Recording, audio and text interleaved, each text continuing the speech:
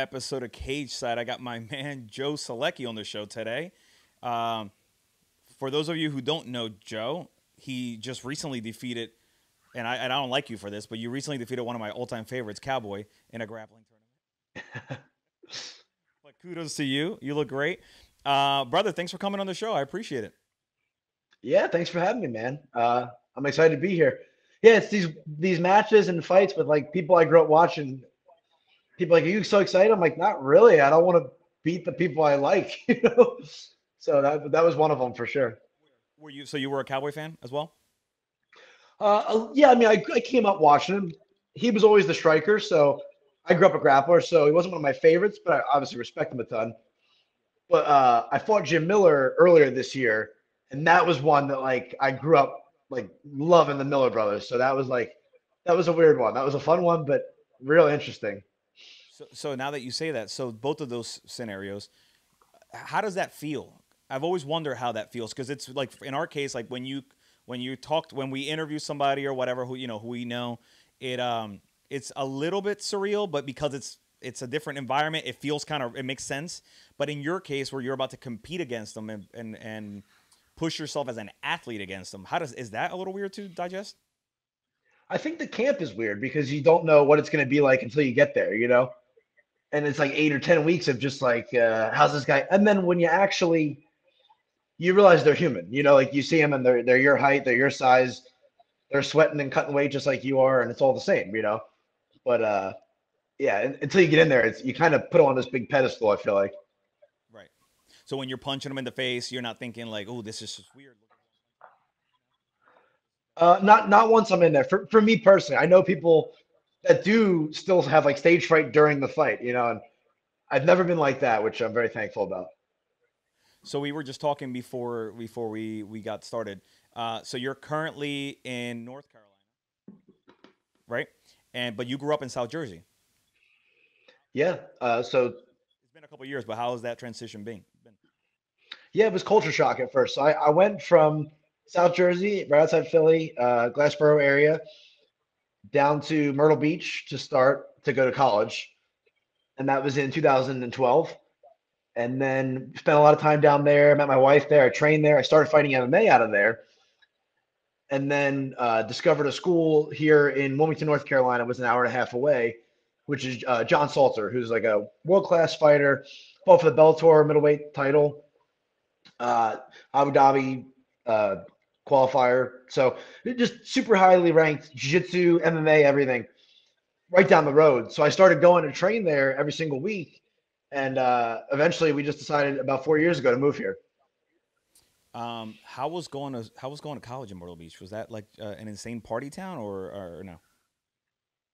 It's supposed to be. So it's Coastal Carolina University. But for me, I was never really into any of that. So, you know, when I was in the school, I was really into jiu-jitsu and training and all that. So I never really got into like even a ton of extracurriculars or anything in school. I had friends and stuff, but I wasn't like Mr. Popularity. So same thing going to college. It was like I kind of just went to class, went and trained, went to class, went and trained again, or lifted or whatever I did. And but there was a lot of parties going on. I wasn't invited to them, but yeah, there it's definitely you know, kids like to hang out by the beach and I only ask because like I haven't been in forever. But when I was growing up, my parents I don't know how they discovered Myrtle Beach, but like that was their idea of like let's go. Let's drive down south and go to this great. We knew nothing about it, and we went like maybe twice, and I was like very early teens, so I like it's the last thing you want to do, is be with your parents hanging out and you're seeing like all this partying happening. Anyway, so that was my very limited experience so long ago that I was just curious how it was for you. Um, Tell me about growing up in Jersey and your like, how was your family? When did you get interested in the sport? How did that all come about? yeah. So for me, it was I was a little kid. And I was just interested in martial arts. It was the Power Rangers. You know, I was 4 and 5, wanting to be like them. I didn't really know jiu-jitsu was a thing or the UFC even at that point. And my brother was playing baseball. He's a little older than me. He's about 6 years older than me. So we moved towns. We moved from like Washington Township over to Winona, and he wasn't playing as much. So I always tease him and say, like my mom says, it's town politics. He just probably wasn't a good athlete. But so they're like, yo, you want to do karate? So we're gonna put him in karate, and if he likes it, we'll send you next year or whenever you start kindergarten. So okay, cool. So he went, he started karate, and he took to it. He liked it. But that was 1997 or eight when he started, and it's right when jiu-jitsu starting to get hot a little bit. Not mainstream by any means, but it's starting to take off a little bit. Max Size was in Philadelphia, the first jiu-jitsu school there, and then a couple of their guys had branched out in New Jersey, and we had met, John Hassett, and through him or through our original instructor Jim Fortunato. So he had actually seen the effectiveness of grappling and jiu-jitsu and switched the whole school over by the time he got his blue belt. Because back then a blue belt is like you can teach, a purple belt was like super high level. So by the time I started, he had kind of really taken the emphasis away from karate and put it all on jiu-jitsu. So really through accident, we got into, grappling and competing and all that stuff. My parents wanted the discipline aspect, the martial arts, the uniform, the lining up. And we kind of cross-trained in that too. I ended up getting a black belt in karate and all that, but it was a very heavy emphasis on jiu-jitsu. So we trained there for about 2 years, and then we ended up with his instructor, John Hassett, in Washington Township. And I was there until I left New Jersey. And even now, like, that's my lifelong instructor. That's who was in my corner when I grappled Cowboy the other night. When I go back home, I always see him. So what do your parents do for a living? So my dad works for a company, which you probably heard of up there, Produce Junction. Um, and then my mom stayed home with us. She worked at our school a little bit in the lunchroom and stuff, but she probably had the craziest job. I was raising three maniacs. So tell me about. So you have what, two brothers? I got an older brother and an older sister. She's the she was the one that had to deal with us being crazy all the time because my brother tried to beat me up and stuff, and doing brother stuff, and she had to hang. She's playing basketball and all the stuff that we were doing growing up, and just like she's hanging in the backyard, taking us to school sometimes. So older sister, older brother, and I'm the youngest by a lot. So yeah, I got to learn all the hard lessons through them, and then not make too many mistakes and focus on training my whole life. At what point? Um, so you're doing jujitsu and you're doing karate and all that stuff. At what kind of age or what point do you become familiar with the sport of MMA? Probably about 10 to 12, from what I remember. It's funny, I was watching some old UFCs the other day with my wife on Fight Pass, and we were watching, like, I think it was UFC 46 or 52, was a real early one. And she's like, oh, this is crazy. Like, this is not like it is now. And I was like, oh, this is what I wanted to do. There was no fight kits and ESPN and press conference. And so the first one we rented from Blockbuster was I rented I think it was UFC 18 or 19 Young Guns with Tito Ortiz and Guy Mezger. And I remember popping it in the VCR and being like, he's like giving them middle fingers and stuff at the end. And I was like, oh man, I'm not supposed to be watching this. Like, we grabbed the wrong thing from Blockbuster. And then we grabbed the most recent one after that because we were hooked. And it was UFC 46, Supernatural. So it had to be, what's that, 2003 or four when we started watching like that. And when I saw that, which is crazy because I was terrible at jiu-jitsu, and in competition I had awful results. I was just like the most nervous wreck. I could never get, like, I knew a lot of the techniques, but I didn't have the athleticism. I couldn't put it with my brain. So the fact that I saw that, I was like, I want to do that when I grow up. Like, somebody should have grabbed me and shook me and been like, you cannot do that. You need to do something else. That's hilarious. So you were vocal about it. You told your family that I want to do that, or you kind of kept it inside. So I kind of channeled it. They didn't really want me to fight, rightfully so. So I channeled it a lot towards like wanting to compete in jiu-jitsu and tried to pursue that. And like a big goal of mine, growing up was go to ADCC and compete there. The super fights like what we had at Fury Grappling the other night in Philly weren't really a thing. So it was just I wanted to be a martial artist. I wanted to compete in any sense of the word, which was professional competitor, professional fighter, anything like that. Was yeah. So I would talk about it. I talk about it a lot to the guys at the gym too. One of the guys was telling a story after I got signed in the Contender Series. Our buddy Emery, who's a first or second degree black belt now, he still trains. He's been training forever, and he had successful businesses and stuff. And he remembers me grabbing him and being like, "Hey, Emery, like you're good with money, you're good with business. Can you make a living like competing, teaching, fighting? Like, can I make a living doing that? Can I be like?" And he's like, I knew something was off with you when you asked me that at like 10. Well, by the way, that was good. That was mature foresight on your part.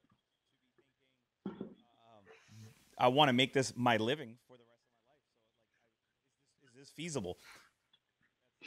Yeah, and I think the big, oh, 100%. And I think a big factor in that was John Hassett, our lifelong instructor. Is like he was very like there's a lot of gyms where you go and you train and you go home, but he was always willing to talk to everybody. And he's a good storyteller, and he's a really good at articulating like his like how he's thinking and stuff. And he would always talk about how lucky he felt to be able to teach jiu-jitsu for a living and be around. He'd always talk about all the guys that come in and be like, man, like doctor, lawyer, all this, and all they want to do is spend their money and their free time being here. I get to cut the middleman out. I'm here all day. And that kind of always stuck with me because he was genuinely a happy person when we went in the gym.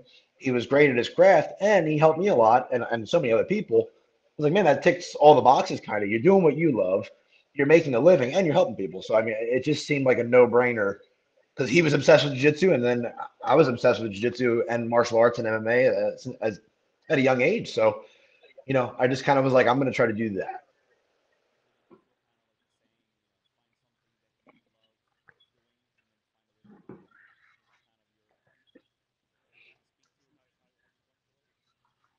Yeah, as a kid, and then as I got older and kind of the end of high school started approaching, I was competing a lot and actually winning by then. But then the harsh reality of like, okay, like real life's gonna come, and I got to do something more than compete in these local tournaments they don't pay anything. And that's when I was trying to like come to terms with like, what do I want to do that will allow me to still compete at a high level, train a lot, and all that. And I ended up going to college and with the intention of getting out and getting a job and then working one day toward maybe having a school or something. And just some life circumstances and crazy things happen. And I think, for me, I have my faith. I believe in God, and I believe, His hands at work. But everybody calls it something different. But for me, I truly believe God's hand in my life, and uh, I did everything to avoid, the path of like not going to school and becoming a fighter, or not going to school and just teaching and training or whatever it was. And lo and behold, I ended up in a jam where it was like broke, nothing, couldn't afford to pay like the remainder of the semester. I paid the first half out of my savings from a tournament I had won, and then was like, oh, I got to work to pay the tuition, and then while I'm at work, I can't be at class. And I was working at a warehouse, and then there was a fight like 7 or 8 weeks in town from there. And the way Myrtle Beach works, it's a very very small town, so there's not like major sports, so you can get some good sponsorship and sell a lot of tickets and make it, for a local amateur fight, I could make two, three, $4,000 at that time at that event. I was like, I guess I got to do this. And then, all of a sudden, next thing I know, I'm kind of living everything I kind of dreamed and pictured as a kid. A couple years later, So did you drop out of college or you finished? I did my senior year. Yes. You dropped out your senior year. What did you go to school Hmm. So I had started, I think, in education because I was thinking like you'd have your afternoons off and your summers off. I'd like more training. I could, and then I ended up switching to exercise and sports science because I was like, okay, I could be like a personal trainer or strength and conditioning coach, and they go hand in hand. for? Isn't that funny that how no matter how much you prepare to do the thing as right as you possibly can, it's and you said you're a religious person who thinks that is kind of, God kind of has his plan, right? So no matter how much you were still being smart with how you were planning to achieve all the things you wanted to do, it still found a way to twist itself into into what you. 100%. And I honestly, I would have been miserable. And I don't think that's a good way for me to help people or to, I'd probably be a miserable person to be around if I was doing that. Not that there's anything wrong with that. It's just I'm anybody that knows me knows that would not really work out well. It's just it wouldn't. I'd be wasted sitting behind a desk. I'm like, I got to be doing something all the time. I love training all day. I love teaching. I love kind of burning the candle at both ends a little bit and teaching, training. Running, picking up my daughter, and then getting back in the gym. Like, I don't think sitting still all day would have been a great thing for me. Right. No, I feel you on that. So then, all right. So you're down there. So then, how did you? So you started doing amateur fights, seeing a little bit of profit there enough for it to like carry you through the next one and kind of that whole deal. At what point there are you taking it? Like, are you feeling like you're taking it to the next level, or are you now like really channeling all your energy towards becoming a pro fighter? Yeah, I mean, right from the jump. So the second I signed for the first amateur fight, it was like, okay, I'm going to do this, but I'm doing this to go to the UFC. And if the indication is there that I can't, then I will hopefully be mature enough to know that and stop, because I don't want to just be another guy who's in a gym talking about how tough I am. And when you get to smaller towns, a lot of times you run into these guys that are like, oh, if only I had this opportunity, I would have made it. But really, what you don't know is behind the scenes, they're like turning down opportunities that could get them there. So I just never wanted to be that. The first fight was profitable because it was in town, and then after that, it was like fights in our town shut down. Like, so the first fight, I'm like, oh, I made a little bit of money, I'll be all right. And you're like, oh, well, there's no more fights coming to town. So I ended up having to travel. My plan was, in South Carolina where we were, you needed 5 amateur fights and an 80% winning rate to go pro at that time. So I was like, I'm just going to knock out 5 fights as fast as I can within a year. And I wrote down somewhere in a book that I was going to be pro within a year. And I missed it by like 7 days or 6 days just because of the way the events lined up. So I knocked out my 5 amateur fights. I think I had like 7 or 8 minutes in the cage total with 5 fights, 5 submissions, and then went pro that following October up in Atlantic City at CFFC. So I fought Atlantic City, Philly, and then so my first 4 pro fights were all in the Northeast because I knew it was, if I want to get to the UFC, Bellator, PFL, any of those, that I'd have to be fighting at a place that, was a high level of competition and that had eyes on it. And CFFC is that Ring of Combat. I fought one fight there as well. And I didn't really want to hide on you can go to Kentucky, no offense to Kentucky, and go fight a guy with, a 5-15 record. But I just thought that was the long, long, hard way where I may find out when I get to the contender series of the UFC that I've just been fighting bums and I don't have it. Whereas like CFFC, Ring of Combat, all that, like you're going to fight stiffer competition, but at least you're going to know whether or not you can get where you want to go. So it was kind of always with that intention of let's find out how far I can take this.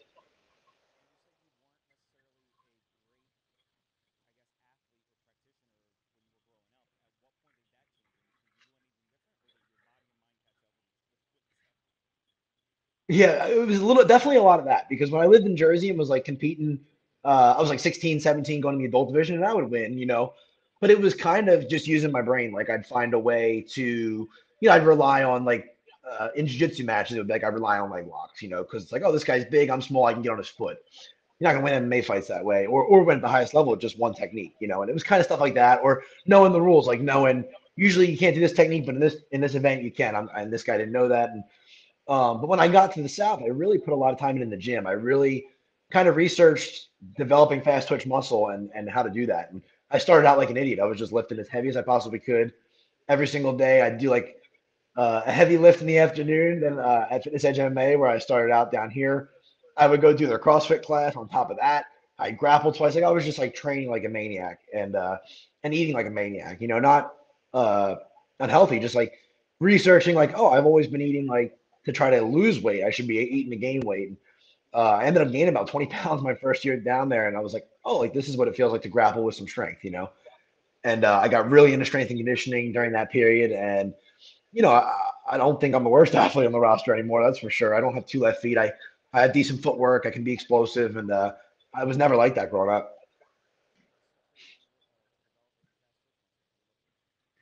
Well, I think a lot, it depends on who you talk to, but a lot of it, you talk about heavy deadlifts, heavy squats, the basic stuff that I just wasn't doing. Like I was big on conditioning when I lived in Jersey and was kind of competing jiu-jitsu locally.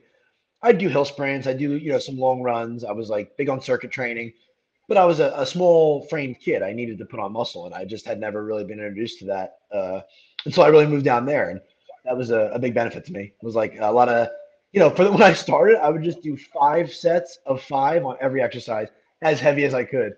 Which probably now, like if I did that now, I wouldn't be able to do my skill work properly. But back then, I was 18, 19. You don't get tired. So and then through that, I ended up getting with some good strength and conditioning coaches, doing some trade out for like sponsorship, like sessions in return for, social media posts or t-shirt logo or, so I worked with a guy, Tad Rubin was the first one I ever worked with. And I was just competing in jiu-jitsu and he was willing to trade out and, give me an opportunity just because he liked how into training I was. And, we did some really fun training. And then from there, I started working with a guy, Keith Hare, later on, who was a great, great help to me. And then, you know, now at the owner of the gym, Mike Kelly, is like a genius with that stuff. So I always consult him, and yeah, we just got some good minds around. So I always try to ask everybody. I'm kind of really annoying with it, but I always want to know. You're a student of the sport, right? Um, So tell me about when you finally go pro. What is that feel like? And then so you were in the Contender Series. Is that how you got into the I UFC? was, yeah, I was in the Dana White Contender Series. Okay. So like what jump? Let's jump to like right before that. So what happens in the last pro fight you do before you go into that? Yeah, so I had been 5-2, uh, okay record at 155. I mean, you know how it is. It's like there's some guys that are 10-0 that aren't signed. So I kind of thought I was a year, 2 years, 3 years even away from being called up for that opportunity type. But I was just trying to fight as frequently as possible, training all year. Got a short notice fight at CFFC where I kind of knew I would be fighting, but didn't know who or didn't have a contract till about 2 weeks out. And fought a super tough guy, Jacob Bone. And one of the toughest fights I've ever had. His record was deceiving. I think he was like 7-5 at the time. But he was one of the toughest guys I've ever fought. And in the past, I had been such kind of like a fast starter and had been submitting everybody that the first loss I had was like, I made it out of the first round. I didn't know what to do. It wasn't a shape thing. I had an adrenaline dump and got beat up. And so it kind of, and then the second loss I had two good rounds and lost in the third. So I had never been able to be like that guy to grind out a decision. And he kind of bought that out in me. I ended up grinding him to a decision. And I think if that didn't happen, I wouldn't have been ready to go in the Contender Series. I wouldn't have that confidence of going, oh, I can fight three hard rounds. Like he bought out a very like grueling fight. He was very squirmy, very hard to hold on to. We transitioned a lot. And yeah, it was awesome. And it was the first fight I ever hurt anybody on the feet and watched them kind of stumble and get rocked. And that was cool for me because my boxing coach put so much time into me. And every fight I had grappled. So that was cool. And after that, it was like a couple days later, a couple weeks later, maybe. My manager at the time had messaged me like one of the early in the morning one time. Was like, "Yo, can you get footage of your fight before that?" I had a quick triangle at Ring of Combat. And it was kind of flashy. And he's like, "Yeah, I need it." And I was like, "Okay, I can't really figure out how to send it. It's not working." He's like, "Well, can you get on it?" And he sent me a screenshot from Sean Shelby asking about like, "What about that Solecki guy?" And I was like, "Oh, I can figure it out." And a couple days later, he said we had the opportunity. And like a couple days after that, I was in Vegas filming pre-production stuff about 13 or 14 weeks out from the actual fight. And I was like, this is crazy. Like, I can't believe that, 3 months I'll be back and I'll be fighting for a life changing opportunity, really. So how did that moment when you saw that screenshot, like how did that really feel? I mean, something you've been working for a long time. Did you think of that blockbuster, that video that you saw? Like, did it all come together at some point? It did after I actually got the contract. I said it when I was doing like, it was a small little media row they had for us, but I said, I'm like, yo, like, I. I'm usually watching this on Saturdays after the fight, staying up like watching late, the presser. And the next thing out of my mouth was like, I started training this long ago, and I used to love watching Chuck Liddell, Tito Ortiz, and now I'm fighting where they were fighting. That's kind of crazy, and that's when it really set in. But until then, it was just panic because I think for me, I was 7-2 at the time, and I'm like, I'm not going to get another shot. So it was a really stressful time leading up to that fight. It was just, I'm either gonna win and continue on this journey and hopefully get a contract, or I'm gonna lose and be to the back of the line. Then I got some decisions to make about do we want to continue knowing that you kind of already blew your shot. So that was probably the most pressure I ever felt in my entire career. What did you do to power through that pressure? Trained, I just trained, man. I was one of those things where I was trying everything to calm down about it and feel better about it. And it was one of those things where it was like the only way out was just through. I'd be driving, like it was one of the only times where, I go for runs and stuff. I like to think about the fight and like I have long drives to the gym sometimes, like I train in other towns. And I like to think about the fight, listen to music and stuff. I could not think about the fight that camp. Like it would just make me sick. And we were hurting financially too. My car broke down, the transmission blew. It was like everything that could have went wrong when they announced the fight on TV and put our name like, oh, it's 3 weeks from now, main event this day. It's just like people were texting it to me. I was broken down the side of the road waiting for my mother-in-law to come pick me up and sitting in the car with her going, I promise if I don't win, I'll make a nice life for your daughter. Like it was a rough lead up, but it was all worth it. So they're announcing your fight in the UFC, and you're broken down on the side of the road with not much money to your name. No, I borrowed I mean, not borrowed, it was all the same money, but I had to use my wife's paychecks to pay for the used transmission.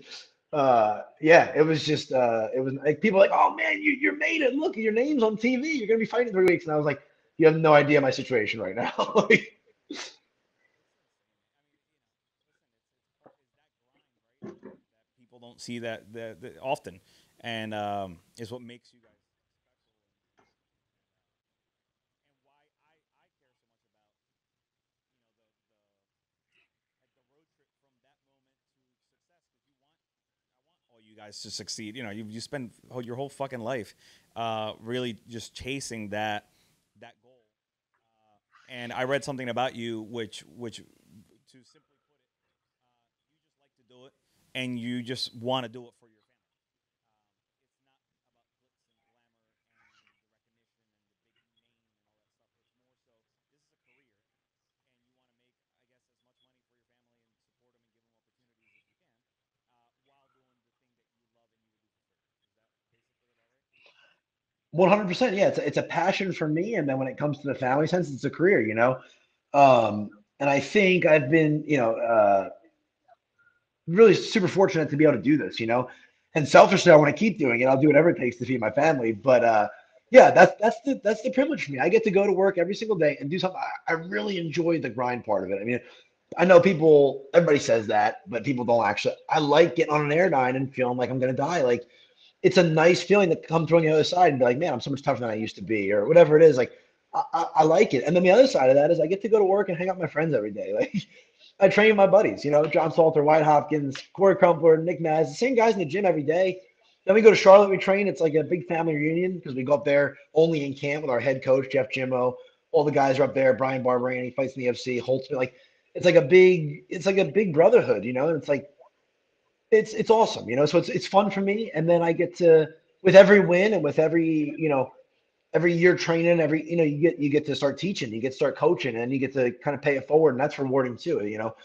It's great for that person, and you want to give, but it's also rewarding for me. It's a good feeling for me to help somebody out, and watch them, be better than I was at that point in time. Or I'm working with a guy now, Juan Lopez, and like he's like got striking down. He's got two amateur fights. I'm like, I didn't throw a punch in a fight until like my third pro fight. So yeah, selfishly, I want to be able to continue to do that for a long time. But sacrificially, I don't want any of the other nonsense. I really don't. I'm an introvert, so if it comes, it's great. It's more opportunity. But I want to be the best to know I'm the best. I don't want to be the best to be on a magazine cover. It's not really, doesn't do anything for me.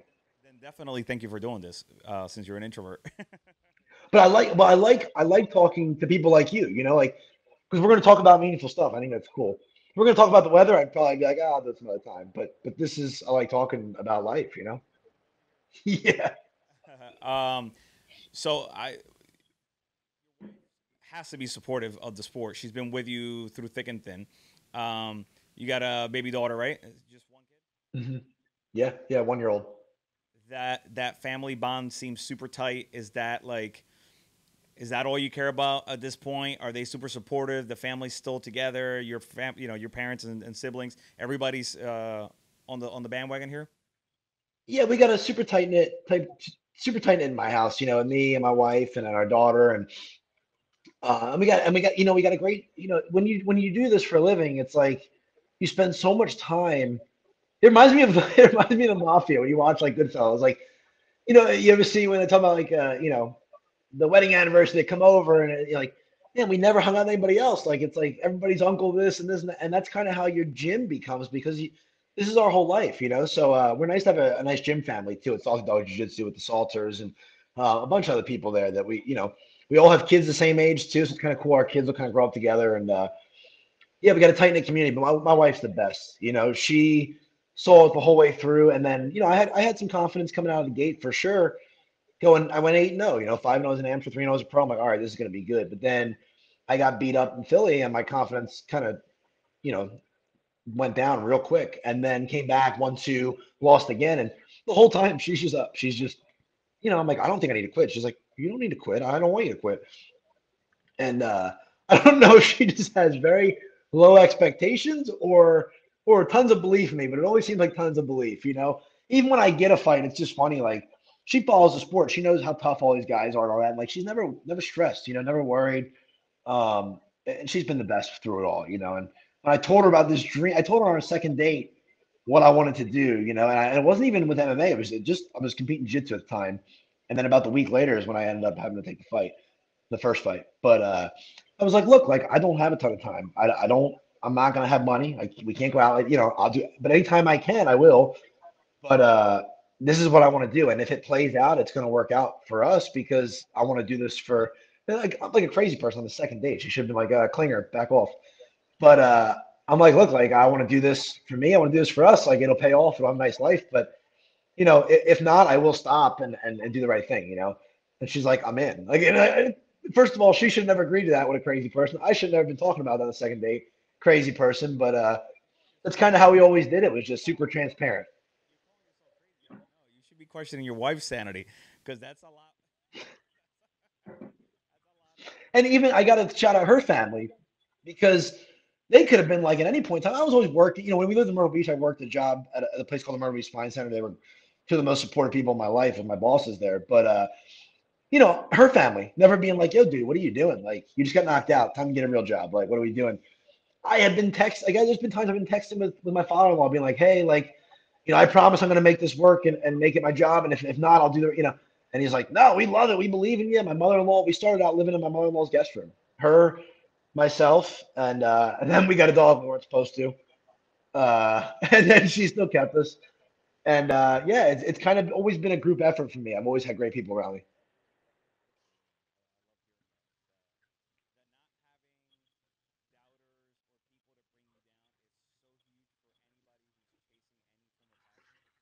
That listen, you should ignore them anyway, and you should pursue it. But I know what you're saying. Like you always want to know when to hang it up or when you're doing something to the level that is doing more damage than good. But having that type of confidence coming by the way of everybody around you is huge. It lets you focus on what you know that you think you're going to accomplish instead of worrying about that and doubting yourself. So kudos to them. That's awesome.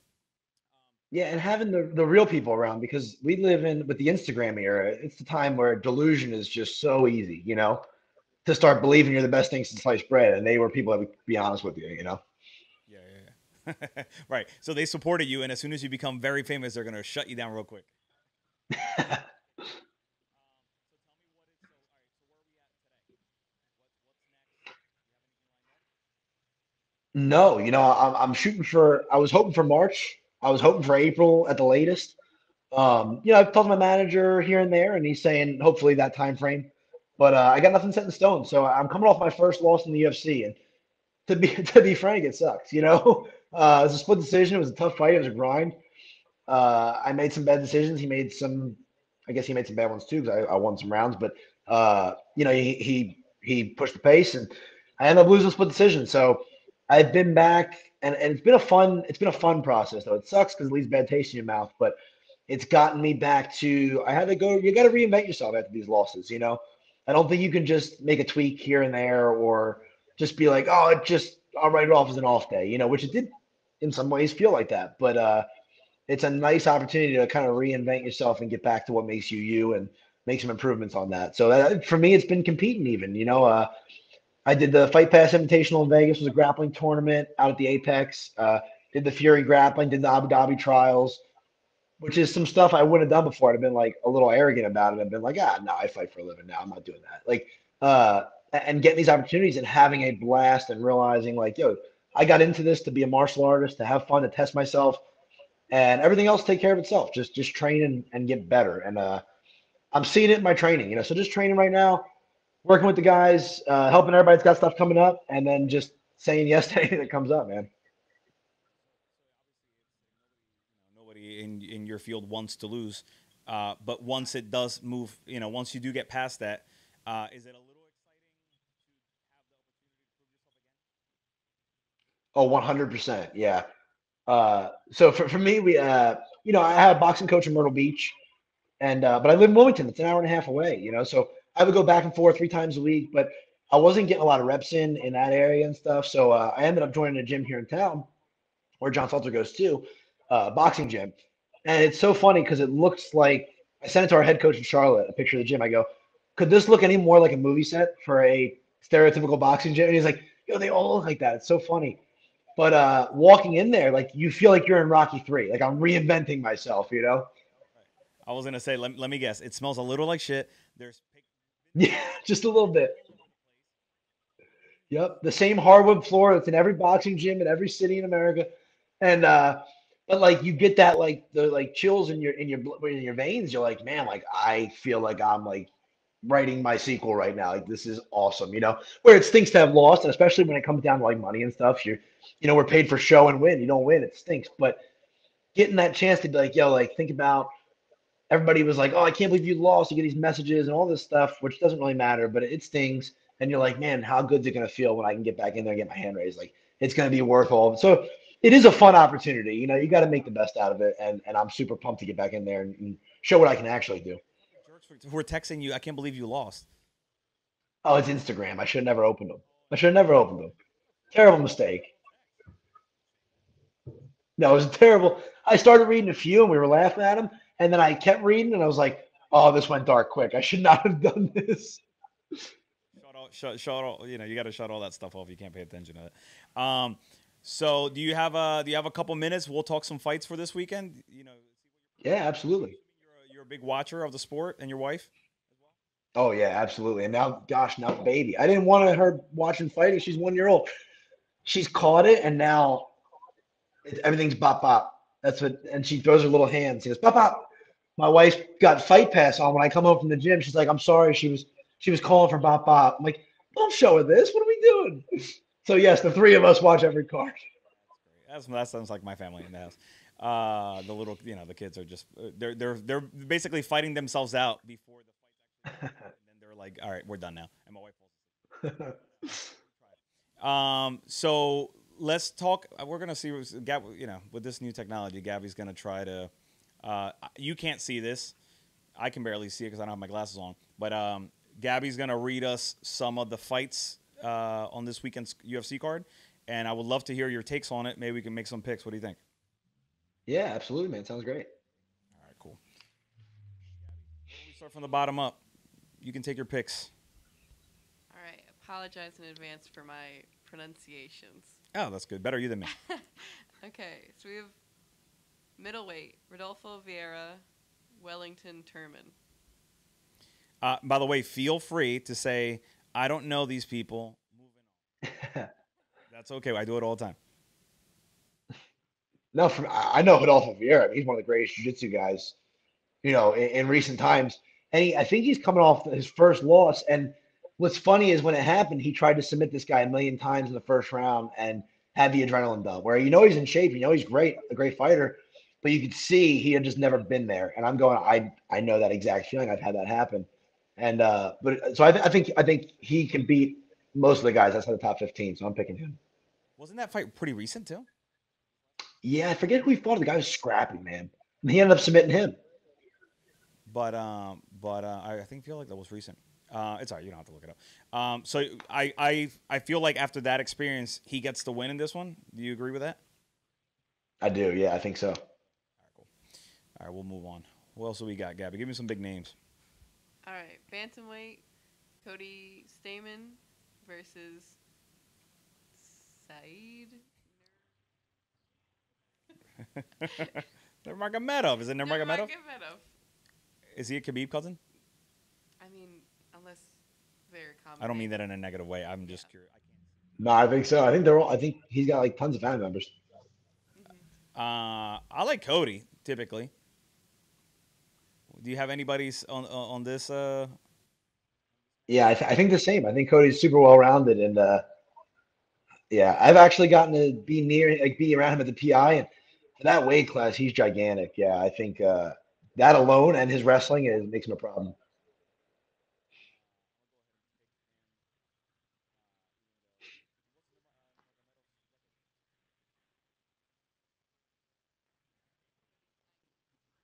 Okay, all right. That doesn't sway me.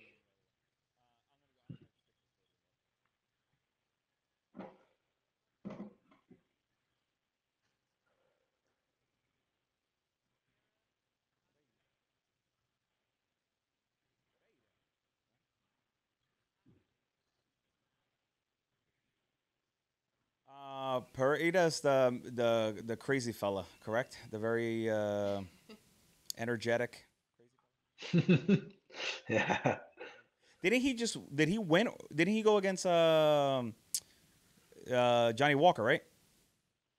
And I think they're buddies. Yeah, because Walker's a 205. Yep, yep, yep, yep. Because I was actually on one of the cards with one of them. They were ready to get her.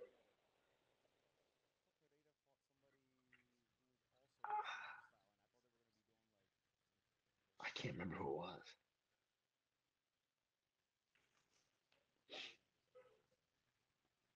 He's definitely coming off a win, I think. But either way, while she looks it up, he's always an exciting. Oh, Kaylin. Ah, yep.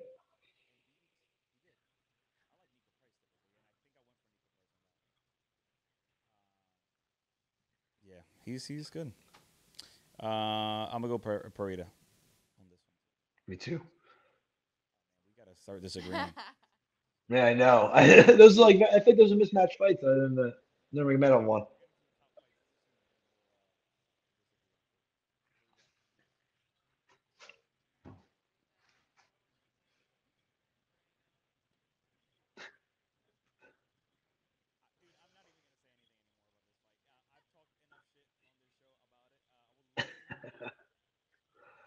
Yeah, I mean it's hard to pick against Moreno because he looked great in both. He struggled in the first one a little bit, and there was that what somebody lost a point. But I mean the last one was a complete shutout. I know Figueiredo's got power, but Moreno does too, and he's got a chin, so I'm picking Moreno. Also, we got the same management. He's kind of like the front runner for Iridium right now because he's the champion on the roster. So I got to back him and support him. So yeah, definitely going Moreno. All right, so do me a favor. I promise I'm gonna not complain for whoever has heard the few people who have heard this and have heard me complain. I'm gonna try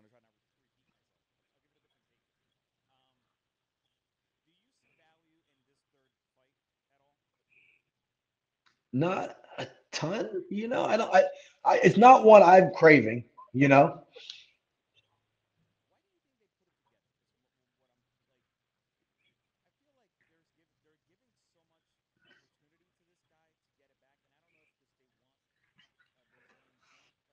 what it is. Yeah, you would think.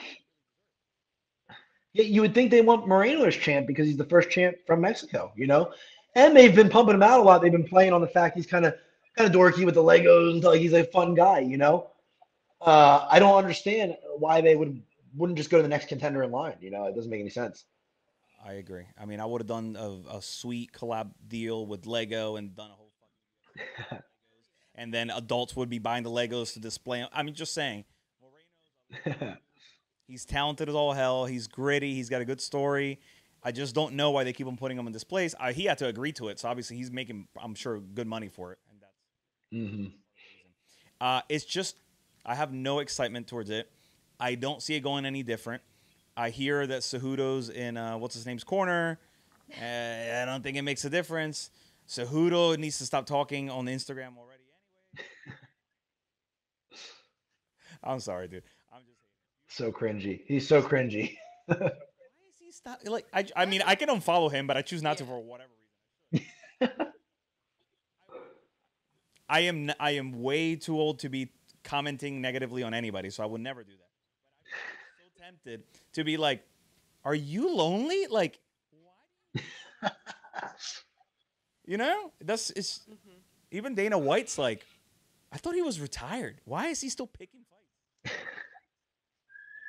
I'm done. I am gonna go Moreno all the way on this one. I would hate if he lost. I'll say Yeah, yeah, absolutely. And like Figueroa is kind of not like a super likable fighter. Like he's kind of like a little bit like the bad guy a little bit. I don't know. I have a hard time rooting for the bad guy. that. Listen, yeah, I've never been a fan. His walkouts cringe as well. Maybe 4 fights is good. Then you know what? You might as well just close out the whole division and just let them two fight. It's terrible. Okay, so, sorry. I'm very happy that they didn't make it the main event at least. All right, carry on. Main event. Main event. Ganu Gane. All right, let's do the best we can at breaking this down in the most detail possible since they are so fucking big and the chances of knockouts are very high. Yeah. Pull that out for a second. Who do you have and why, and how do you see it going? if knockouts weren't a thing, I think it's Cyril God 10 times out of 10. I think he moves like a little guy. He's got great head movement. He's got unorthodox attacks. And I think everybody, is so sold on Francis's power because it's a legit thing. But anybody at that weight class has one punch power. So uh, aside from well, it's MMA, so obviously they're going to get hit by each other. But I think Gone. But again, Francis, he's going to touch him at some point in 5 rounds. But we've seen Francis come out and be timid with the first the Derek Lewis fight. And I think because they're training partners, he may again. He's been a little bit of a head case in the past, had to overcome that. So if he comes out like that, I think Gone will kind of eat him up a little bit. So you think Ngannou loses by decision? I would never put money on a heavyweight fight, but if I had to pick gun to my head, I'd probably go that way. Yeah. So I'm sure you do the same thing, but like I have so many like where I'm so confident in something that pops into my head, and then like I get the opposite, and it then completely negates it. But like at first I was like, is Ngannou just catches? He always catches you. He'll find a way. He'll find a moment, and he will, and it'll be done. But then at the same time, I'm like, what if he's the one that gets knocked out? Mm-hmm. You have to be able to see that because, like you said, it's the heavyweight division. We're talking very high skilled level fighters, one more so than the other, maybe. Do you think Ngannou can get caught and dropped? Yeah, I think you got the thing about him is he's come out and had stellar performances, and he's come out and had terrible performances. He's never really like you look at somebody like John Jones who has stellar performances, and then the ones where he's off, it's like there's still him controlling somebody. Maybe that person has a round that's good, or it's a closer fight, but he's never like in danger. But we've seen him lay some eggs, and then have great. I think the great performances outweigh the bad ones. But he seems like he's been up and down, with the Stipe fight, the first one, kind of overlooking him. Like, why would you do that? That guy's heavyweight champion of the world. He said, I overlooked him. I thought I was going to finish him in a round. Um, with the Derek Lewis fight where nothing really happened. So, I mean, he's shown that he's definitely human, whereas Gon's kind of been steady the whole time, I think. So I think that makes it interesting. I think that definitely means he could come out and be gun shy of the former training partner, or he's shown he's been emotionally immature. Maybe he's gonna come out and try to take his head off because he's the bad blood and all that. And I think that wouldn't play into his favor either. Yeah, I don't know. I do know is that if you put those two guys on a podcast together, it will be a terrible episode.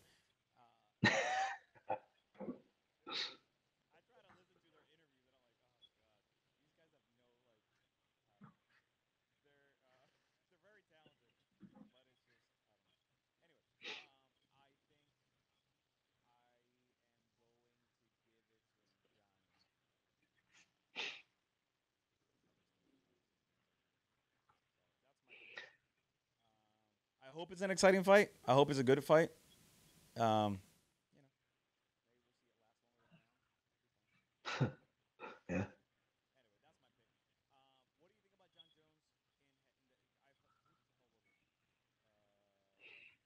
what's his name?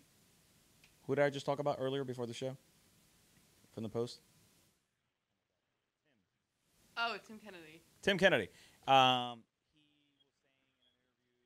That John Jones beats.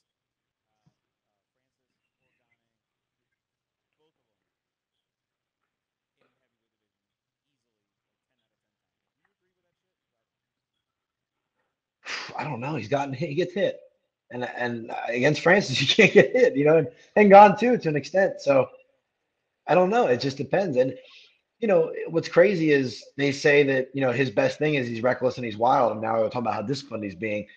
Maybe he comes out kind of flat. So I don't know. I think on his best night, he definitely can beat those guys. But I think saying 10 out of 10 times anytime with a heavyweight fight is just crazy because they all have that off button, that eraser.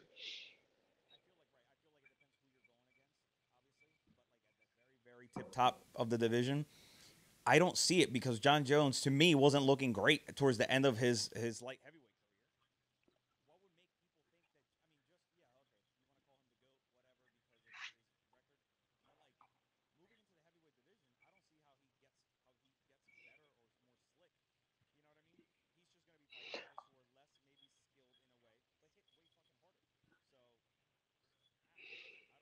and will be harder to take down. I mean, even if they're not as good wrestlers, they're going to have heavier hips. You don't want to get caught underneath them, so you're going to be a little more tentative on your shots. And I think people don't even talk about Stipe. I think that's an intriguing fight. I think he's long, he's fast, and look what he did in the wrestling. He not only stuffed DC's takedowns, he took him down a couple times. So uh, I think that there's some good fights there that it's not. I don't think it's a shoe in at all. I think he could be fun in the mix, but I don't think he's gonna be Mr. Dominant up there. You know. I agree. I think putting him against Stipe is the money fight for Stipe. It's a great fight for John Jones, who can win, and then really sell people. Even if it's bullshit, he can really sell people on the fact that he could become the champ. Uh, but if you throw him immediately against the big guys, I feel like that's a kind of a dumb business move for everybody. And Stipe would give that. That would be a hell of a fight. I think that would be an enjoyable fight, and either of them can get it. Hmm. I just thought I'd get your thoughts on that, brother. Thank you so much for being in the show. Thanks for taking time out of your family and your personal life to do this with us. And thanks for picking some fights. We'll wrap it up together. But for all those of you who have not purchased our new shirts, I'm gonna make you be a part of the show while I'm selling shirts. It's a beautiful shirt, and if you're from the Philly area, Philly hits harder and different. So get your shirts on the website, cagesideshow.com. Brother, it's been a pleasure. Much success to you and the fam, and we look forward to seeing you. Man, thanks so much for having me on, man. I really enjoyed our time. Thanks for having me. And that shirt is awesome. You hear that, everybody? You hear that? It's a good shirt. Wrap it up, Gabby.